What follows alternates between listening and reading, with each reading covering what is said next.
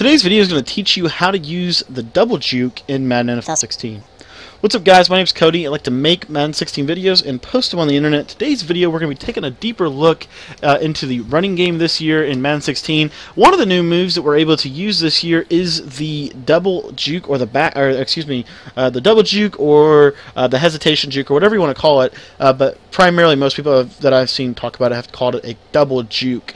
And what we want to do here in this video is, I know a couple people have broken this down. We're going to try to break it down and put a little spin on it as well. But what we want to do is we want to pick a nice agile back. The Cowboys have Joseph Randall. They also have Lance Dunbar. Those are the two backs I would recommend for trying to do this move.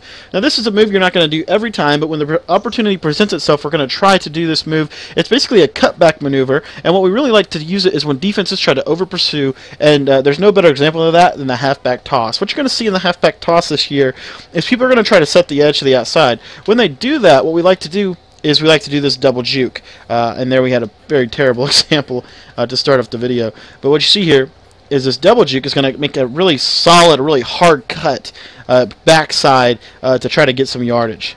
And here we'll show it to the left side now. But what you're going to see here is when they over pursue, you're going to be able to jump back, a really hard juke to the backside.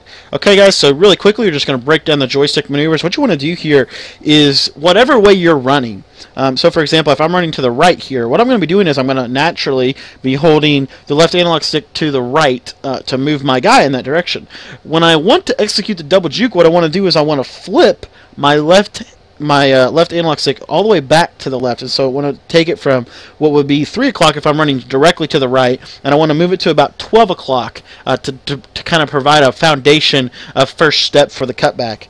The other thing that you want to do is you want to take your hand off of the turbo. If you use turbo like me and you like to use turbo every time, you want to take your hand off of the turbo to do this move. The next thing that you want to do when doing this move is right as you go to cut, you're just going to flick. You're going to quickly flick the right stick right and left. So you're going to go 3 o'clock and 9 o'clock. Do not take your hand off the right stick. It's one fluid motion of back and forth, and it's going to sound like this. Like this, if you can hear it. That's exactly what it's going to sound like. And so here, let's see if we can show it to you coming here to the right side. And there you see the double juke. And don't worry about the yardage. What I really want to focus on is the maneuver itself and just breaking down how to do this move. This isn't really necessarily about how many yards you can get. But what you're going to see here is we're running to the right side, and watch how sharp of a cut this is. You see, this is probably the only move that's going to give you this sharp of a cut, and it just is a bounce back move to the inside for you to be able to turn the play upfield. Okay, so that's the double juke. We'll show it to you now. Going to the left side, you're just going to flip everything I said. So you're going to be holding your left analog stick to the left, running to the left, and you're going to jerk it back to the right when you want to do the move. You also want to do your double juke and make that sound once again, but this time you're going to start going to the left and then come back to the right. So you're going to go doom like that. 1, 2, 1, 2, 1, 2. Exactly how you want to do it. Just one quick fluid motion, and here we'll show you running to the left. Oh, whoops, we didn't get a block. You do need a little bit of space. It's not like the step back move. There it is, and there you see the double juke, and that's exactly what we're going to get, that result. And there are certain instances in which this move becomes very, very important to your offense. But if you get good at it, you can really do it quickly. I would recommend practicing this move. Just run about 10 plays in practice mode before you take this move online, and just work on the move, work on the timing, and when you want to do it. It's a really solid move in my opinion. Obviously, there are other moves in my opinion that are better, but it is a nice feature, nice addition to the game this year. It provides a lot of good cutback lanes, and you can really turn runs like this that are really not going to go for much. You can turn them into positive gains, or at least get back to the line of scrimmage with this double juke move.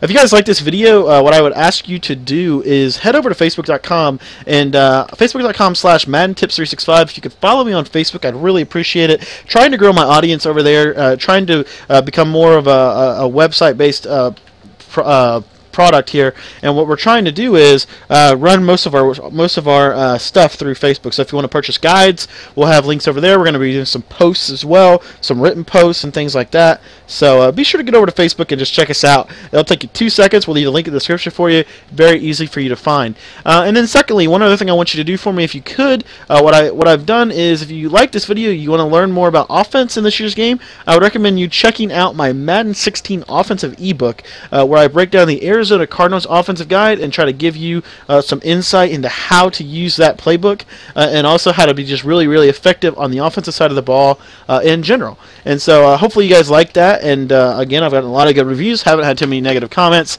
so I would really highly recommend that if you want to looking to improve your offensive game in Madden 16. But that's the double juke, and for this video, guys, I really appreciate your time.